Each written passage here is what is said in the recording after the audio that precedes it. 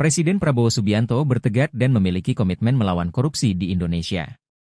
Namun tekad itu justru ditertawakan. Prabowo pun mengaku berbagai pihak yang meremehkan soal pemberantasan korupsi di tanah air karena sudah terlalu banyak.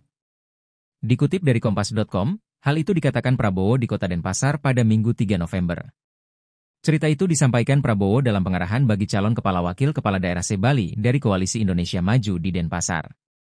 Prabowo bercerita bahwa ia kerap ditertawakan lantaran tekad pemberantasan korupsi. Bahkan sang presiden menyebut upaya pemberantasan korupsi sering dianggap lelucon. Banyak pihak yang mengatakan bahwa korupsi tidak bisa diberantas lantaran terlalu parah di Indonesia.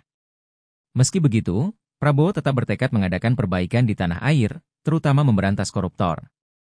Ia menggarisbawahi sikap menyerah pada korupsi harus dilawan. Prabowo juga mengingatkan calon pemimpin agar selalu memahami kebutuhan rakyat yang kian terhubung informasi.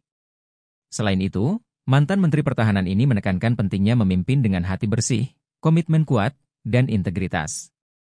Download Tribun X sekarang, menghadirkan lokal menjadi Indonesia.